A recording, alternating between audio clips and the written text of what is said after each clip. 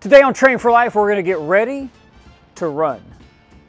Hey, I'm Jeff McDaniel, and not everybody is in love with running, but we should all have the ability to run when needed. If you can't run right now, I'm going to show you step one into getting there, and if you can already, well, I'm going to show you how to do it better and do it pain-free.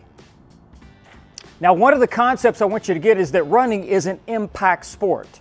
We don't usually think about it in those terms, but if your ankles, knees, and hips are not ready to, quote, hit the ground, the only thing you're going to be running towards is injury. And by the way, running has a 25% injury rate. That's higher than most sport. That means 1 out of 4 people that take up running this year will have some form of injury. We're talking things like plantar fasciitis, knee tendonitis, aka runner's knee, and low back and hip pain and discomfort, all centered around running. But fear not, I'm going to show you how to prep the body for running and really bulletproof those legs. Now here's a pre-test to see if your body is actually ready to run. Take out your smartphone. These are usually about 6 inches, which is perfect for the simple yet very informative test of your ankle mobility. You're going to take the phone, put it against the wall, or in my case a nice brick pillar, and then put your foot at the front of the phone. And then drive the knee to the wall. I should be able to drive all the way to the wall without the heel coming off the ground. If I can't pass that test, that's a major stop sign for running. Why? Because you're missing range of motion and you have some serious calf ankle mobility stiffness. And stiffness equals weakness. Now, it doesn't mean that you can't run right now, but it does mean you're running on a stiff, weak foundation, and that's a foot, ankle, knee issue waiting to happen down the road. So, step one, I want you to set a goal of passing this test. And here's your plan for the next 3 days. I want you to do a calf ankle mobility stretch daily and ideally twice a day.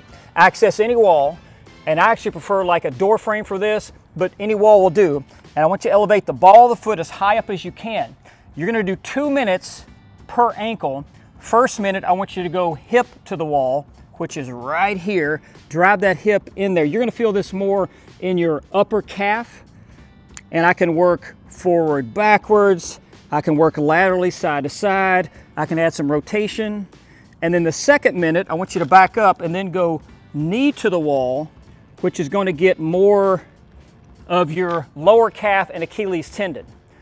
You're going to do 2 minutes per ankle, 1 minute hip to wall, 1 minute knee to wall, and then after 3 days, come back and retest.